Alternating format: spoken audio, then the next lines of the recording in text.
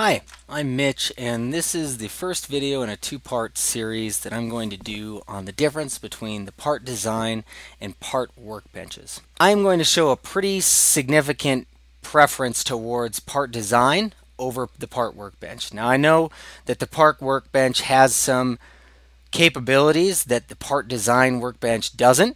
However, I think that if you're coming from a different CAD software or you're brand new to computer-aided drafting, the part design workflow is going to be a lot more intuitive than the part workflow.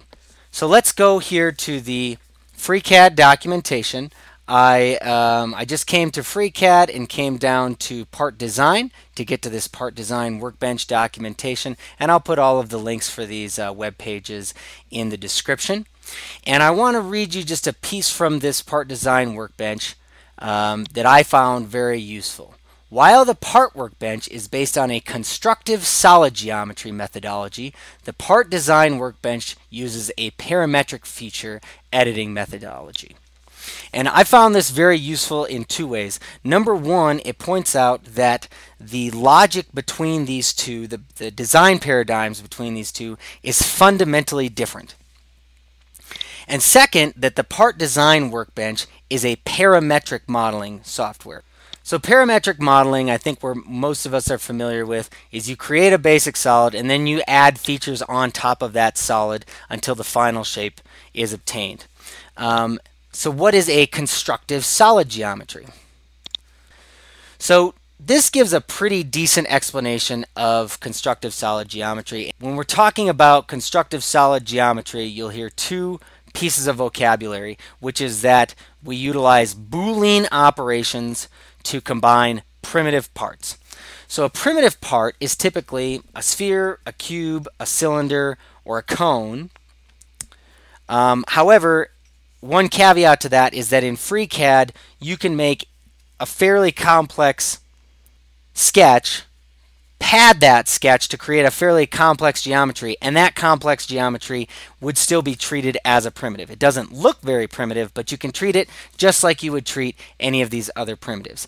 And then a Boolean operation on those primitives is to say something like, I want to add these three things together in this way, or I want to combine these and only maintain the common surfaces, or I want to cut this from that.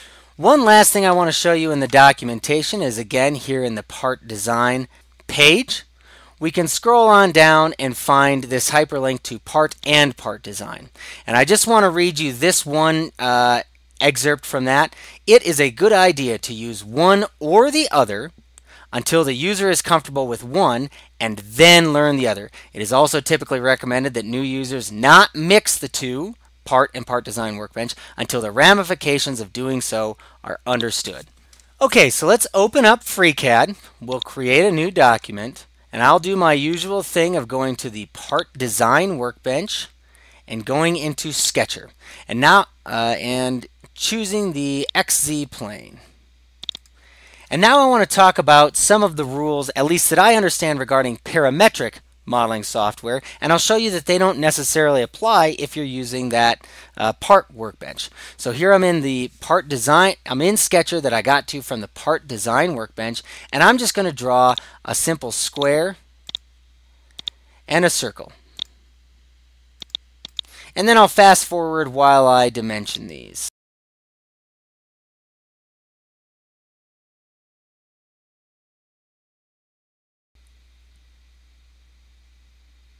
Okay, so I've got a fully defined sketch here, but there are two important rules that most parametric modelers know about parametric modeling.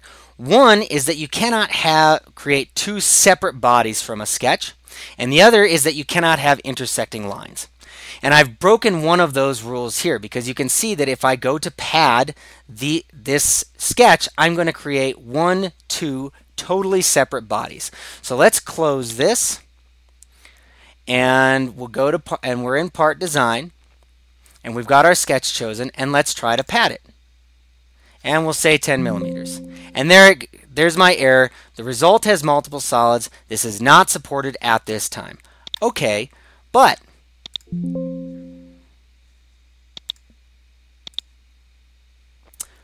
if I go to the part workbench and I select my sketch, and I use the extrude button,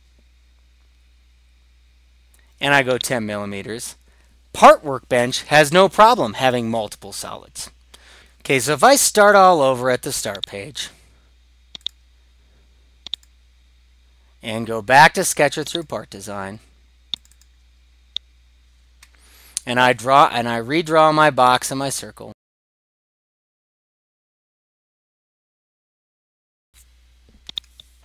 but this time I cause these two to intersect. Any parametric modeler knows this is also against the rules because we have intersecting lines. And when I go to pad or extrude this, it wants to extrude whatever is inside the shape. But here where we've got intersecting lines, it can't tell if this overlap here is inside or outside of which shape. So if I close this, and I choose my sketch and I go to pad that, I get pad has multiple solids, is not supported at this time. Okay. So let's try to do it in the Part Workbench. Select my sketch and extrude. And again, the Part Workbench has no problem making that shape.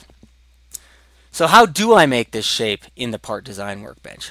Well, it's not too tough. Let's start over again. And here all we'll do is we'll just make the square first and extrude that, and then we'll make the circle.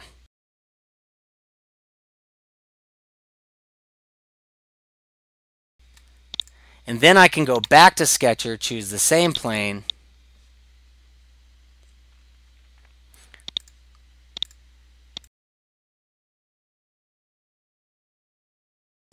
draw the circle. I'll have to use link to external geometry to link to that, and now I've got a point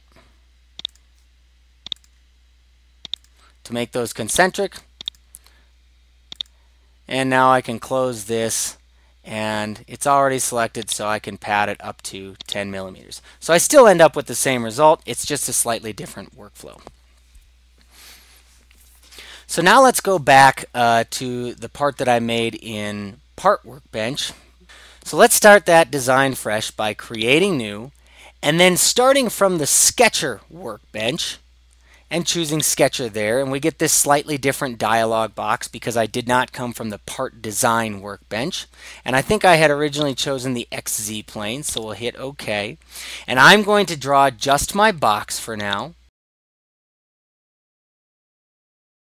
and then close that and go up to the Part workbench. My sketch is chosen, so I'll extrude it from there.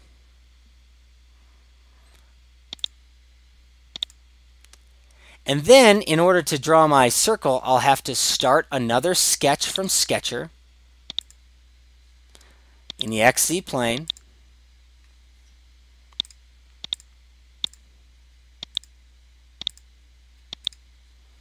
And I'll have to use create an external geometry here to link the two. So I get that dot.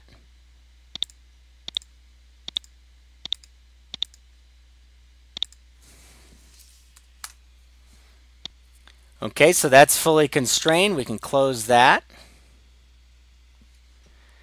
And I can extrude. Okay, and now I need to go back up and go back to my Part Workbench.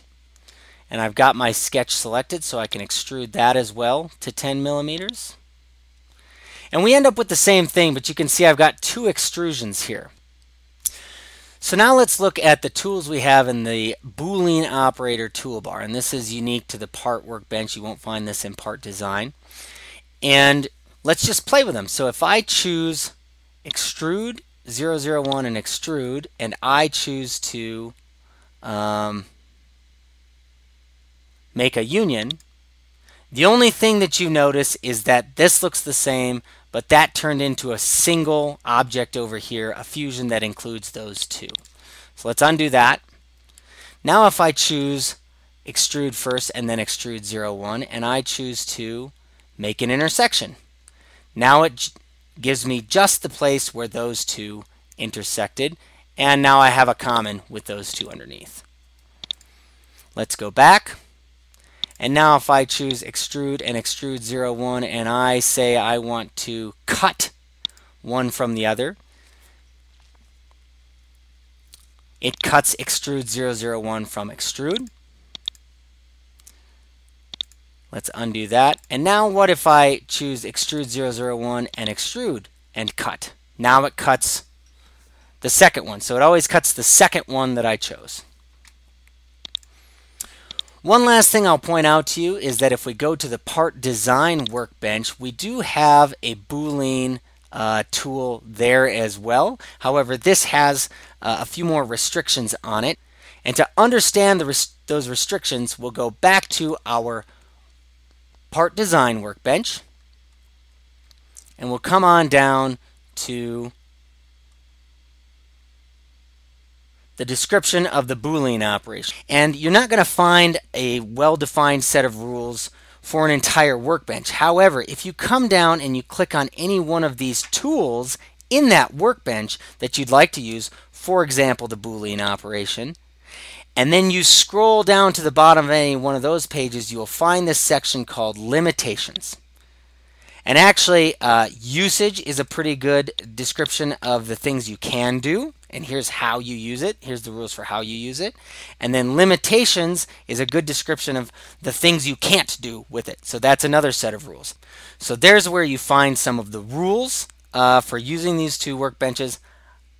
And there's a quick example of the workflow between the two workbenches. I hope this was helpful.